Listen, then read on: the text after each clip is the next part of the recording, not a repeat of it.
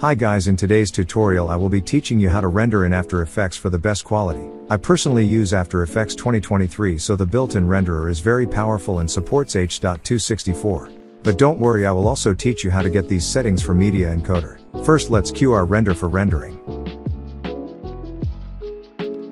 Now open Output module. Make sure the format is set to H.264. Now open the format options. Set the bitrate to CB or leave the rest of the settings to default. Open the render settings, copy the same ones as mine.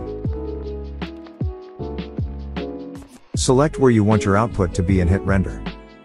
Now let's do it in Media Encoder.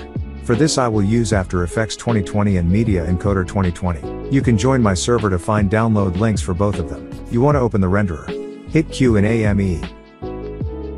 First let's create a new preset. Copy my settings.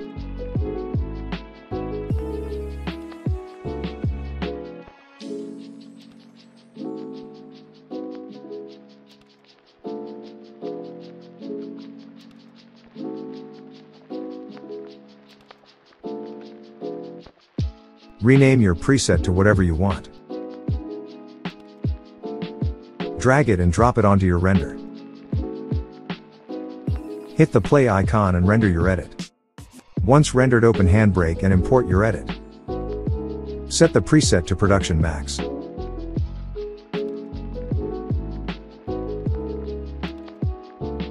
Go to Video and set the constant quality to 19.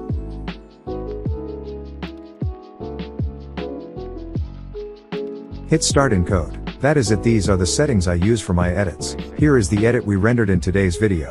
I hope this helped you guys. Thanks for watching. Okay, bye, see you, bye.